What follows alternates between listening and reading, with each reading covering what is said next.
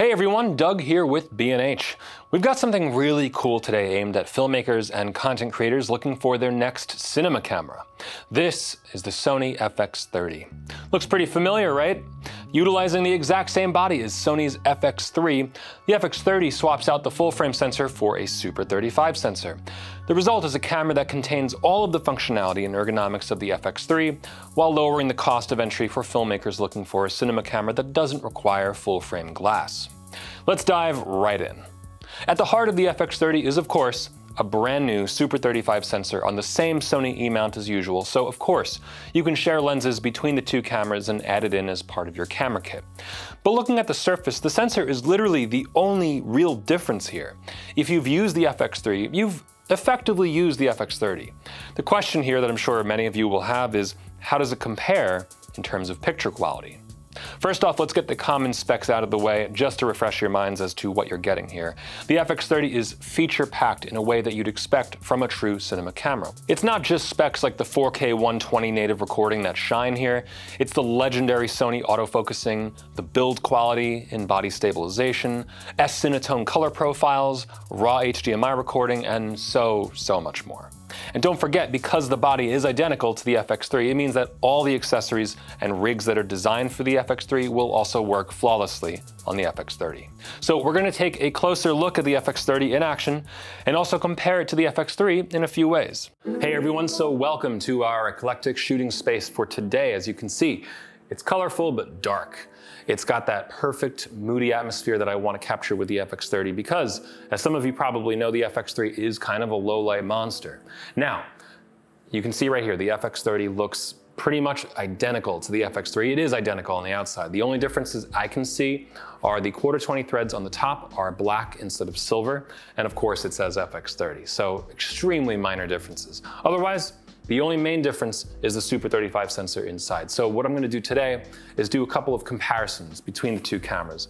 Now, of course, the field of view is going to be different between the two of them. Obviously, one is full frame, one is Super 35. So that's a given. But we're going to see how it fares in things like dynamic range, low light sensitivity, and overall image quality. My main concern, of course, is sharpness and color, but really, I think we all want to know how the low light's going to work. Now, this space, as I was saying, is pretty dim. There are some lights. Well, there's a lot of lights here, but they're all indoor practical lights. So we have this lamp, of course, above me.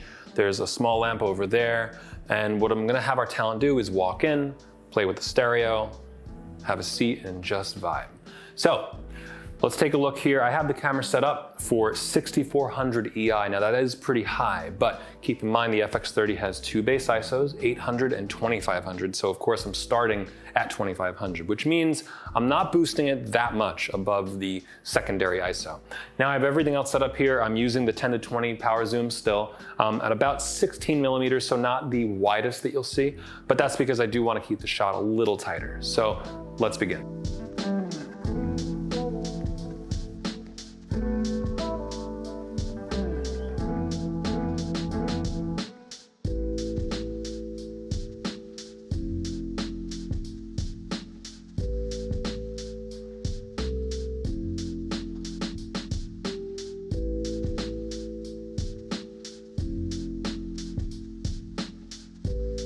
So I've switched over to the 11mm f1.8 lens. The reason I did that is because, as you can see, we're super close to the chair here where our subject is going to be sitting. But I did want to have a little bit of separation if possible. Keep in mind this is 11mm, so we're not really going to get crazy separation. But what that means is that I have to take my exposure down a bit. So right now I'm at 2000 EI, so not quite as grand of a low light test, but that does mean I'm a little bit below the 2500 secondary base ISO. And so that should, in theory, be able to protect the shadows a bit more since the entire exposure range has been brought down. Action.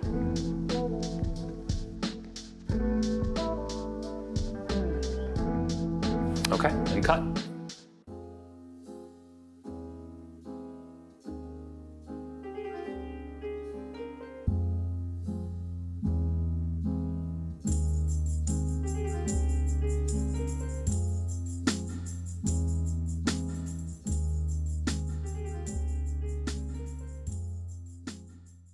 So we're changing things up a little bit here. This is actually the FX3. The reason we're doing that is because we had to switch lenses to full frame coverage. This is the FE24-70, and we're gonna test it on both cameras. So starting with the FX3, this is full frame.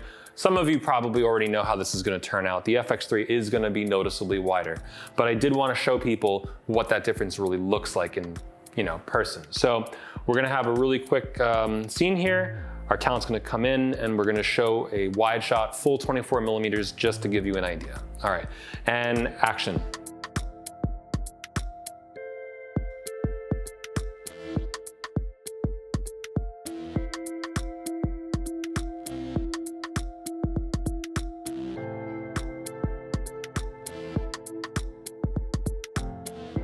Here's the FX30, so it's already noticeably cropped in more. Let's see how it looks. Action.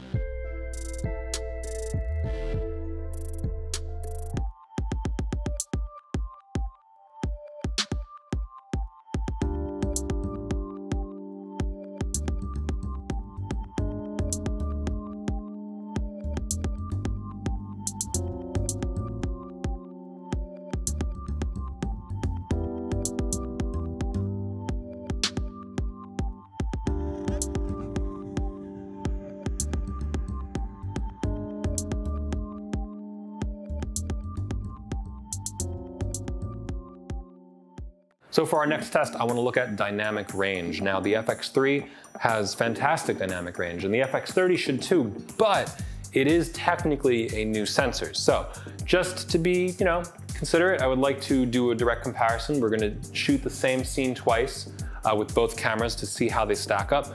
Now, what I've done here is, I love this thing over here. This is a completely dimmable, controllable light that is on a fake window. So you can create this fake soft window light, and it's beautiful for this because it matches the color balance of the interior.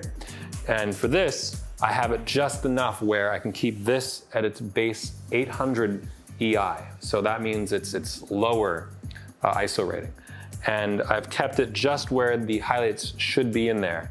And I've also thrown only just enough light behind him right here so that you can see faint shadow details.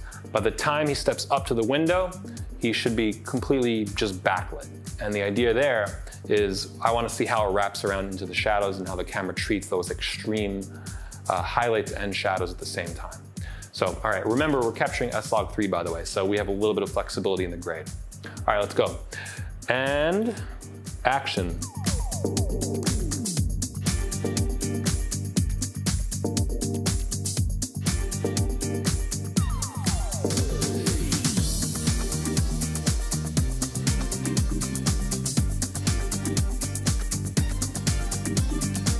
Now it's time for the FX3. I've set it up to the best of my ability to match the FX30 shot. This one's a little more dynamic than the other field of view test where we had it controlled, so forgive the slight framing differences. All the other settings are the same.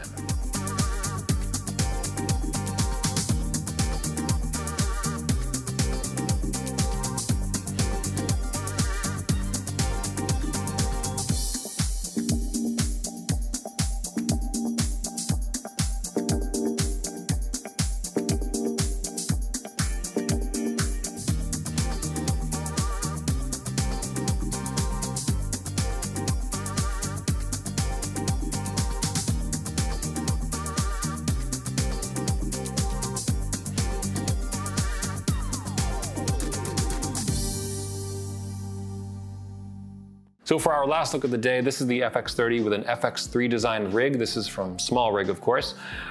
Wraps around the bottom, on the side, you have a safety mechanism for your cabling and even some additional mounts for the handle grip. So I've actually put our mic pack over here, so what you're hearing is being recorded to this camera right now, and it mounts perfectly on the back of the rig. So just to show you that it's literally the exact same body as the FX3. Every single hole, mounting point, everything down to the millimeter. So everything works.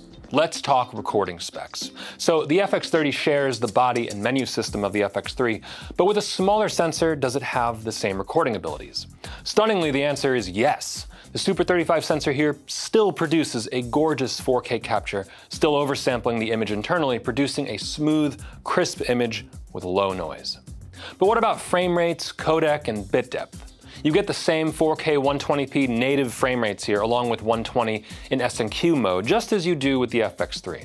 The highest tier XAVC HS 4K recording mode, which is an HEVC codec technically, is available up to 280 megabits per second with 10-bit 422 recording, even in 120 FPS. So you have ample room for high-quality capture. You also get the intro recording modes with support for 600 megabits per second in 10-bit 422 up to 60 FPS. And no surprise here, but of course, Sony has included the multiple log shooting modes here that have been seen on the most recent FX3 firmwares, which brings it Cine EI, Cine EI Quick, and flexible ISO modes. This means you get full S-Log3 support for maximum gradability, but rest assured, if you want to shoot outside of log modes, Sony's excellent S-Cinetone color profile is on board here as well. Now, when it comes to the body, there really isn't much to say if you've used the FX3, but for those unfamiliar with it, let's go over the basics. The FX30 has a sleek metal finish with the same aesthetic appearance of their other cameras, the FX6 and FX9, though it's about the size of a mirrorless still camera with dimensions of 9.6 by 9.1 by 5.8 inches. It's lightweight, but given the solid build quality, it does come in at 1.72 kilograms. The button layout is geared less towards still photos and much more towards cinema production, with menu access and exposure controls laid out for easy thumb access on the right side. The AF joystick, record button, and zoom rocker on top are clear indicators of this. On top, you'll notice also 3/4 20 threads intended for accessories, the camera's multi-interface shoe, and like the FX3, no EVF. The LCD, speaking of which, is the exact same one from the FX3 with a crisp 3-inch 1.44 million dot touchscreen that's fully articulated. On the left side, you'll find the connections: a full-size HDMI 2.0 connector, 3.5mm mic and headphone jacks, USB-C for power and data transfer, and a micro USB connector for additional accessories. Lastly, the FX30 has the same combo SDXC/CF Express Type A slots as the FX3, which remains one of the more robust recording setups on a camera, I gotta say. And it utilizes the same batteries too, the FZ100 on the bottom. So that is it for our time with the Sony FX30. I had fun comparing it to its bigger brother, the FX3, and it performed exactly as I expected, which is to say flawlessly and basically exactly the same as the FX3. It's literally the same camera with a smaller sensor. So that means you get the same ergonomics, the same menu systems, the same recording options, which is huge. Now, one upside to the smaller sensor is that you do get the ability to have smaller lenses. You can use these APS-C style lenses. You don't need full frame lenses. For the most part today, when we were comparing it to the FX3, we did use full frame glass because we had to. But you can get away with lenses like this, and especially if they have the power zoom function, that makes this an incredibly compact cinema option. So I think those who want to get into the Sony cinema system without going the full frame glass route will be perfectly at home with the FX30. So how will you use the Sony FX30 in your videos? Let us know in the comments below, and don't forget to hit that like and subscribe button. Anyway, I'm Doug with B&H, and I'll see you next time.